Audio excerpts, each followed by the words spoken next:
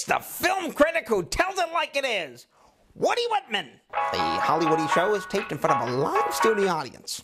Yay. This week I'm reviewing the new dancing movie, Take the Lead, which tells the familiar story of a wise man who inspires poor, undereducated minorities and teaches them how to dance. Take the Lead stars the incomparable Antonio Banderas.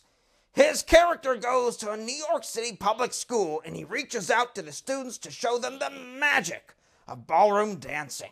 Now, I've been a big fan of the fine art of dancing ever since the movie Breakdance 2 Electric Boogaloo. And back in the 90s, while in between jobs, I actually taught dancing part-time at Oliver Lodge Elementary School. In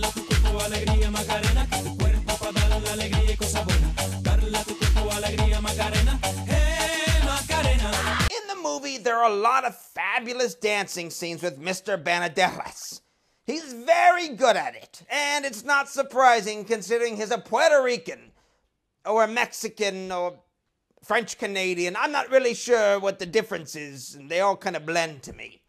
Nonetheless, this movie could not have been more timely with all the fierce debate going on in this country about illegal immigrants. I don't know how Mr. Banderas gets away with making American movies while being here as a legal alien and sending our money back home to French Canadia.